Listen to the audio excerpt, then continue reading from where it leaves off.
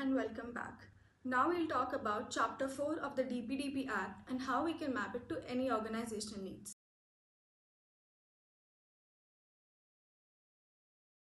Chapter 4 is very instrumental in defining the core principles of data processing. This chapter describes the guidelines for transferring personal data outside India.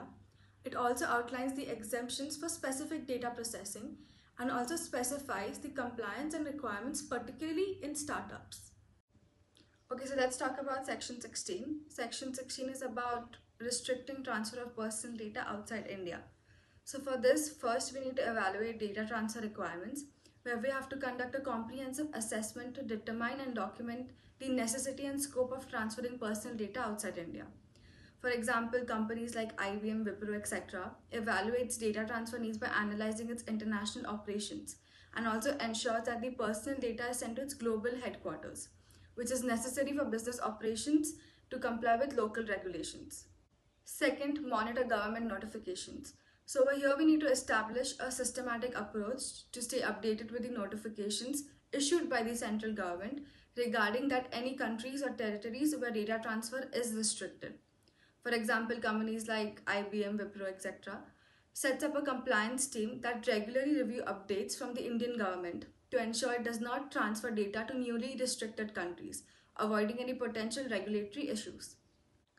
Third, comply with higher standards. So here we need to ensure adherence to any higher standards of data protection or additional restrictions imposed by any other applicable law, recognizing that the Section 16 subsection 2, which is to monitor government notification, maintains the validity of such regulations.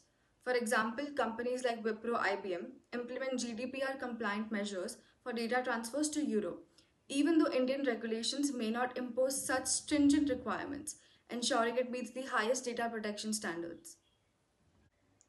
So let's talk about Section 17, which is exemptions for specific data processing activities.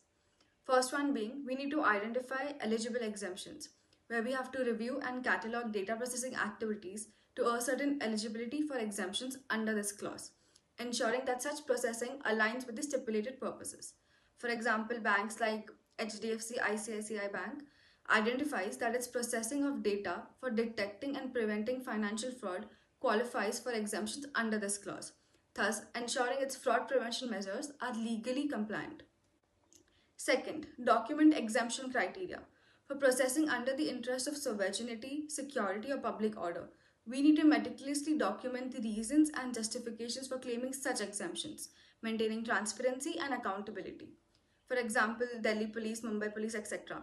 documents its data processing activities related to public safety and national security, ensuring that it meets its criteria under this clause and maintains transparency in its operation. Third, monitor exemption notifications. So here we need to regularly monitor notifications from the central government that specify exemptions applicable to startups or other data fiduciaries, adjusting compliance strategies accordingly.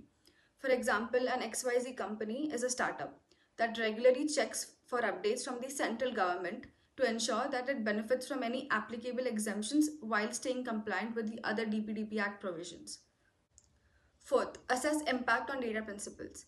Here we need to evaluate data processing activities conducted by the state to ensure they do not adversely affect the rights or interest of the data principles. For example, NHS. Now, NHS is the National Health Service of India.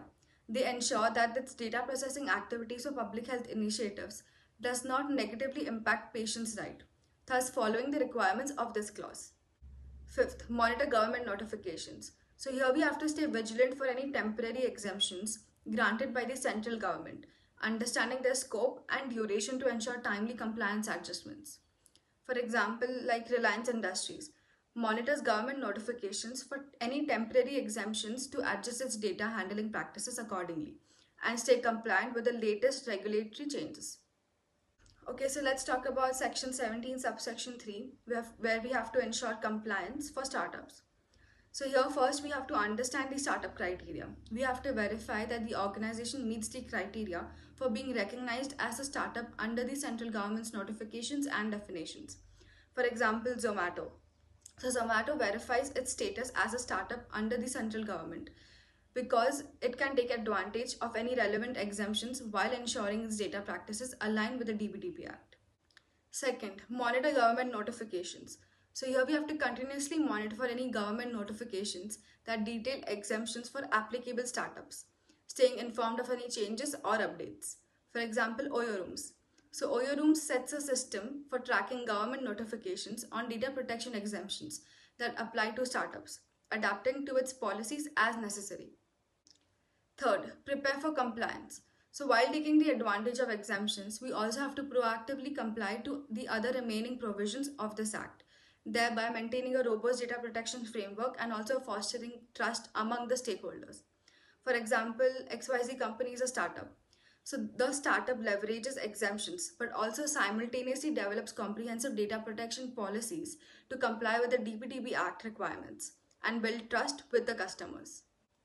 In conclusion, in mapping the Chapter 4 of the DPDP Act and compliance with this Act is not merely a legal obligation but also means to foster trust and accountability in data processing activities. Thank you for watching.